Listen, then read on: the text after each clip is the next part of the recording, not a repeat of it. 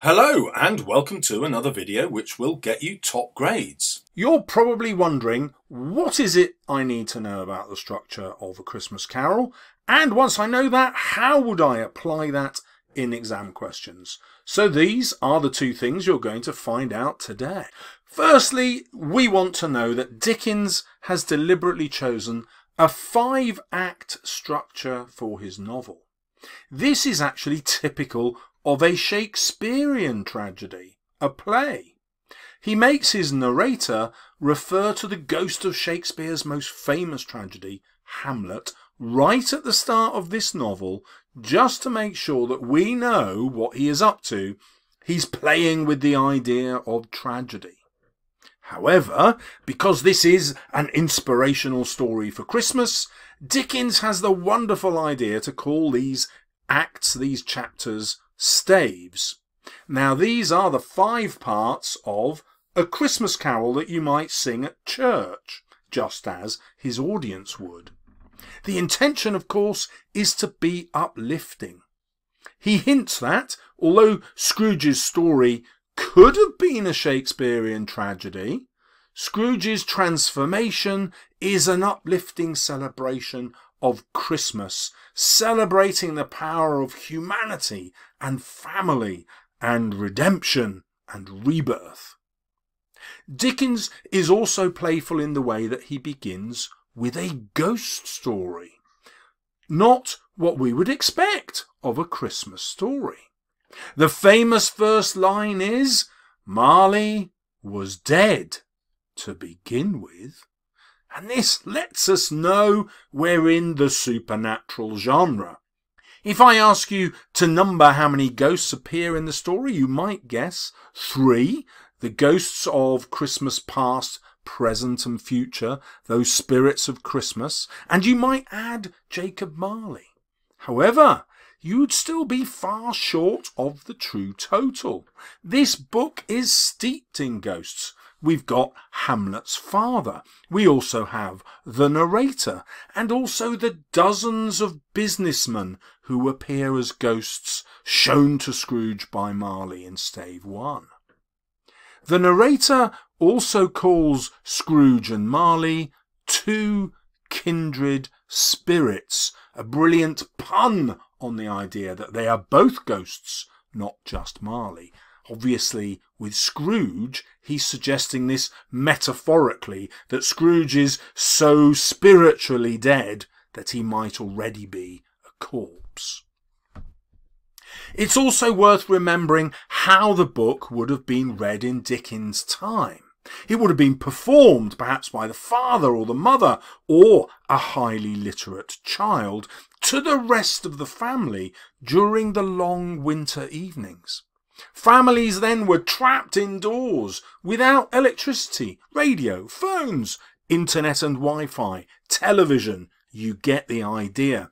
In Dickens' time, you made your own entertainment and you learned to be pretty good at it.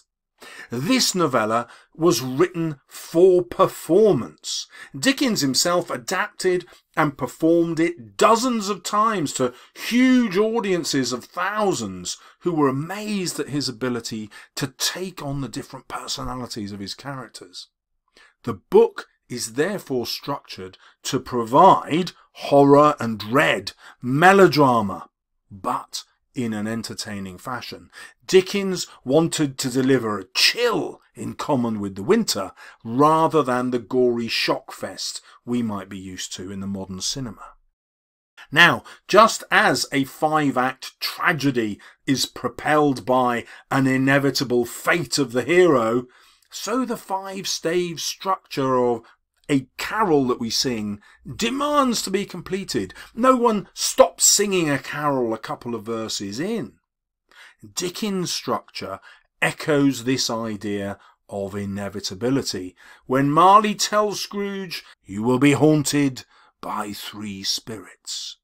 Scrooge doesn't have any choice in what will happen to him, but he does have a choice in how he reacts to them.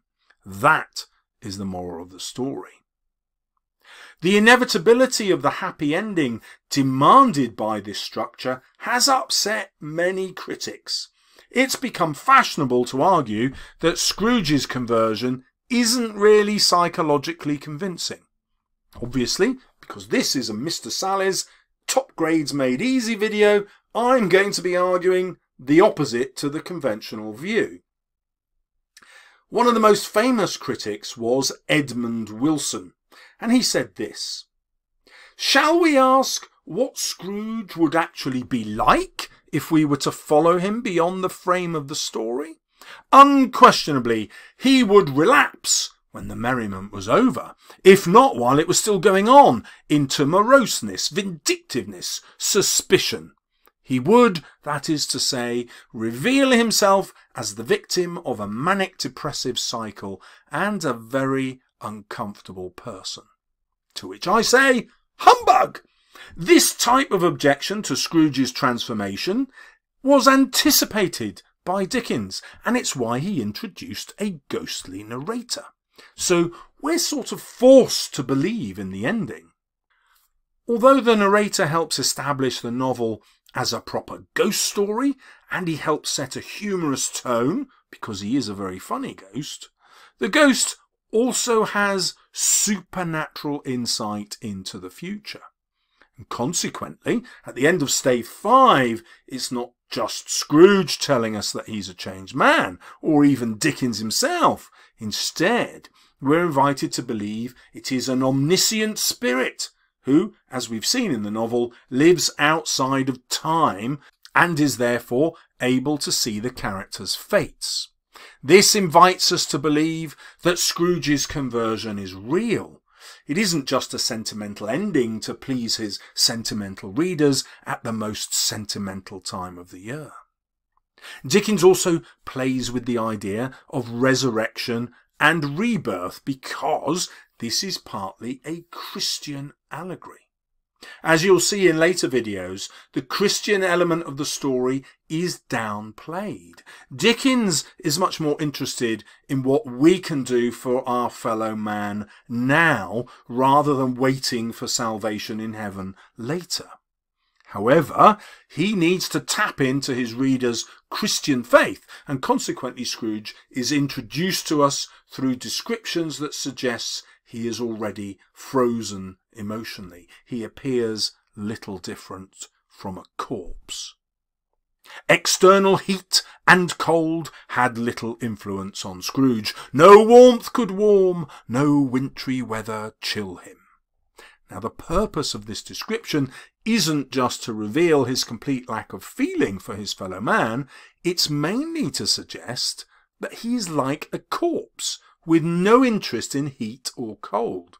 This allows Dickens to prepare for the transformation of rebirth that will happen in the final stave. In Stave 5, the language changes. He repeatedly compares Scrooge to a baby.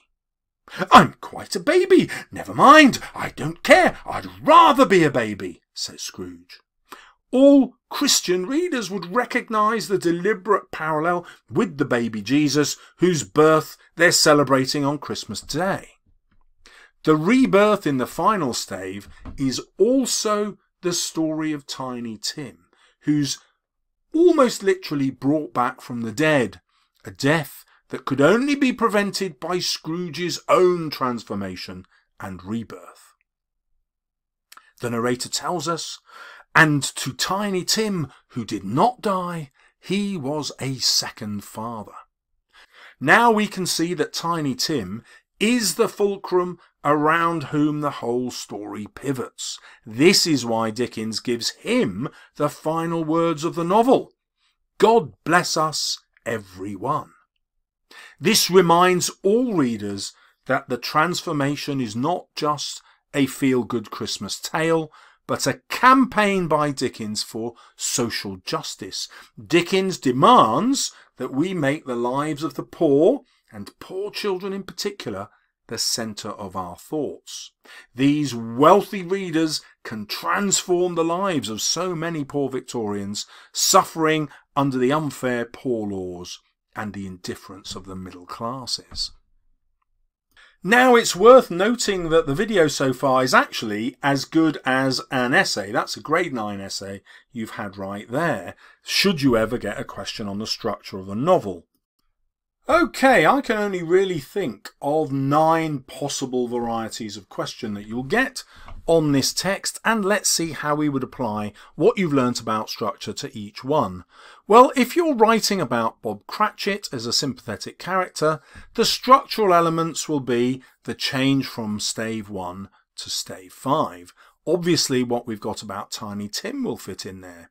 But you want to link to the author's purpose in showing this change. I've shown you that it's not just about entertainment, it is a political and social statement where Dickens wants to get his readers to behave differently and to believe in the change that Scrooge undergoes so that they can mirror it in their own behaviour. Next, we might look at a frightening atmosphere, and here you will consider why he has so many ghosts in the novel and the importance of the supernatural.